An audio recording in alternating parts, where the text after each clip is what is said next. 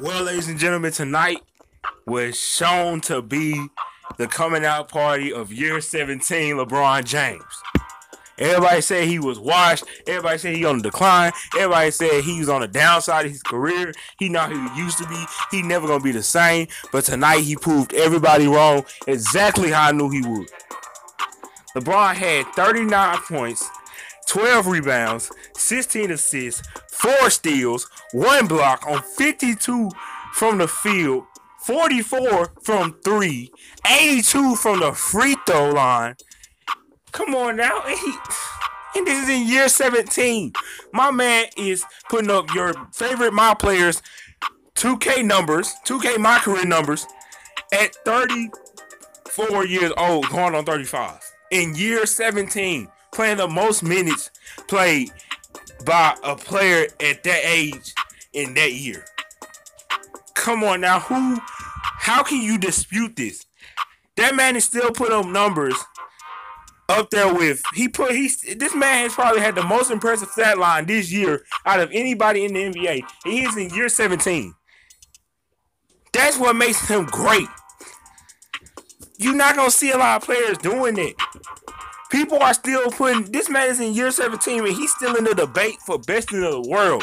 And tonight he proved that he is the best in the world. So when he played, he put up a stat line that you know who wouldn't have put up. Because they don't have the playmaking. And it just is what it is. And that was a big key about it. They don't have the leadership. And it is what it is.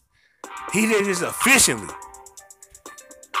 And that's not all. The Lakers had a good game in general. Playing against a really good Dallas Mavericks team that had Porzingis and Doncic. And I'm going to tell you something about Doncic. That man played his heart out tonight. He played like what I thought he's going to be. He is going to be a superstar in this league. And I really believe this, and I told people this. I think he's going to be in the GOAT conversation before he's done. Because that man is just spectacular. He's hard to guard. He's crafty. He's smart. He's just a leader at that age. It's on his second year in the NBA, and he's just having games like this day in, day out. He's the best player on the Mavericks in his second year with Porzingis on the team. That's how cold this man is. That's how cold he is. And you played against a team like that, and they did give you a fight that you had to dig your way out of because it was looking lost. It was looking like the Clippers game. Every time you go up, every time you come back, you get down 10.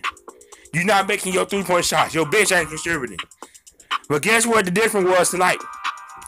Your stars being aggressive. Anthony Davis, 31. LeBron, 39. Going to the rim, taking the ball, attacking. Now, Anthony Davis didn't play well, particularly in the first, couple quarters, even the third. But in the fourth quarter and overtime, he locked in, and he did, and he was who we know he is. Only criticism I have about AD is I wish he would be more of a big man when it comes to going inside instead of doing fadeaways and jumpers.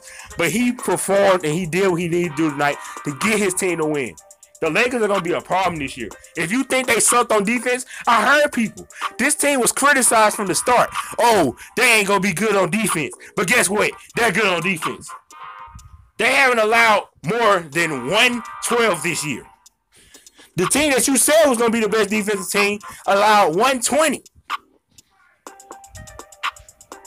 So don't tell me that on multiple occasions. So I don't want to hear that. They're good defensively. Then you said they can't make three-point shots. They made three-point shots. Then you said nobody on the bench can hoop, but the bench hoop. They had to hoop. You saw players like Danny Green make big plays. You saw Avery Bradley playing lockdown defense and making stops. You saw Dwight Howard making stops. So I don't want to hear it. This Lakers team is legit. They are title contenders, and they are a threat in the Western Conference. And if you don't believe so, you're a hater. And that's facts. It was a great game. They fought back. They played really good defense. A lot of people going to be like, oh, the refs cheated the Mavericks. And you can say that, but guess what? It's the NBA. It's going to be games where our team is cheated. It's going to be games where your favorite team is cheated. And then it's about adjusting. You're not about to tell me that the Mavericks still didn't have a chance to win that game. Were the refs cheating them when the Lakers came back all those times in the game? Were the refs cheating them when the Lakers went to overtime and they took over the game and the Mavericks were missing shots, open shots in the game? Were the refs cheating them then? No. So it's about adjusting. And the Mavericks didn't adjust and the Lakers did. They dominated and they had a really good game. Frank Vogel is a really good coach. I feel like sometimes he clapped too much, but he did his job tonight. And I appreciate it. I love this team, and I love the effort I saw from LeBron out there. He showed everybody who he was. I ain't got to say nothing else. Great team win. Great game. I hope everybody appreciated it. I hope everybody liked it. I know I liked it. Bron is GOAT. And that's all I have to say about it. That's it. Peace.